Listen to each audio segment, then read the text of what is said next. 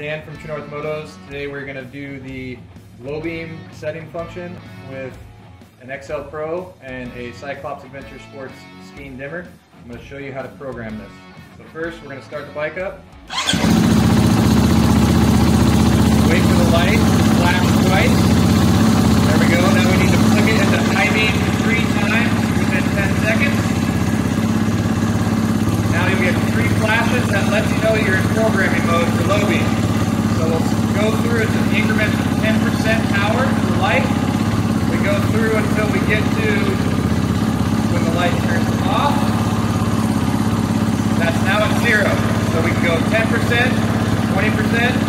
30%, 40%, 50%, 60, 70, 80, 100.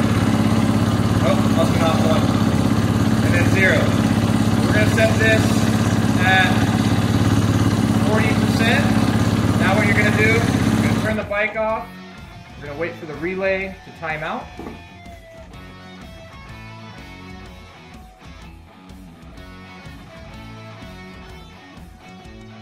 There we go. Now you can fire your bike back up. It'll flash twice again. Now you just wait for 10 seconds. Now we have high beam, low beam. And it's programmed 40%. Thanks for checking it out.